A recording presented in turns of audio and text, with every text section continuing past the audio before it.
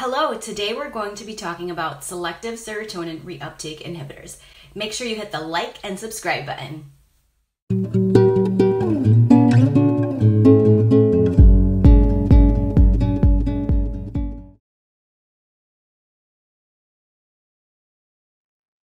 Selective serotonin reuptake inhibitors. They are usually the first-line treatment in depression. In regards to treating depression, there are MAOIs, there are tricyclics, the TCAs, and there are others such as trazodone, which is frequently used for sleep. There are also SNRIs. So once again, the selective serotonin reuptake inhibitors, usually first-line treatment in depression. I like this little mnemonic to help remember it. For extra sleepy clients, please. Fluoxetine, escitalopram, sertraline, citalopram, paroxetine.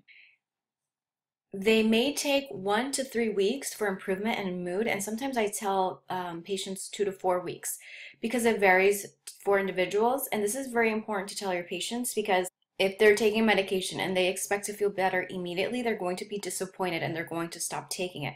So we're doing them a disservice. Tell them that they need to take it for a while in order to see improvement. And unfortunately, they'll experience the side effects first before they see the therapeutic effect. However, the side effects do tend to diminish over time. Side effects can include agitation, insomnia, headache, sexual dysfunction, hyponatremia.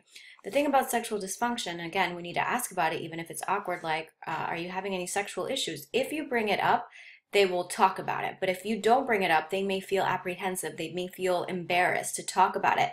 But if you as a nurse or as a healthcare provider treat it very matter of fact, then they will open up to you. It's important to not discontinue any medication abruptly, but also SSRIs. They need to be tapered down slowly. You want to monitor for serotonin syndrome, which can be life-threatening.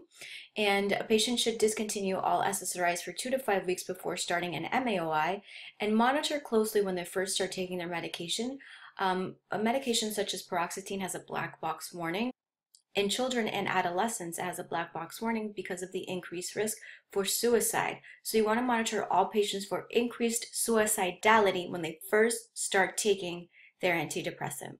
Serotonin syndrome can be a life-threatening emergency, and symptoms include hyperactivity, restlessness, tachycardia, fever, elevated blood pressure, altered mental status, abdominal pain, diarrhea, apnea, and then eventually death if not intervened. So what can you do? You can remove the offending agent, right? So stop the SSRI. Symptomatic treatment.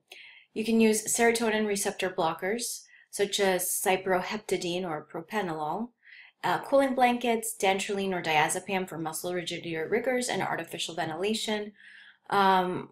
For exam purposes for mental health, they usually do not test you on these medications or these. This would just be nice to know if you work in an ED what to do for serotonin syndrome.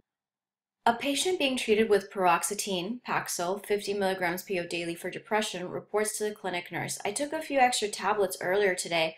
Now I feel bad. Which assessments are most critical?" And it's a select all that apply. So remember we talked about serotonin syndrome and what it can cause? And we said that you can get elevated blood pressure, abdominal pain, diarrhea. So let's look at our options here.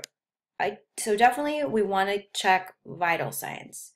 And then if they can get abdominal pain and diarrhea, we want to check for that. And then also for a sensation of hyperactivity or feelings of restlessness, which is also known as akathisia.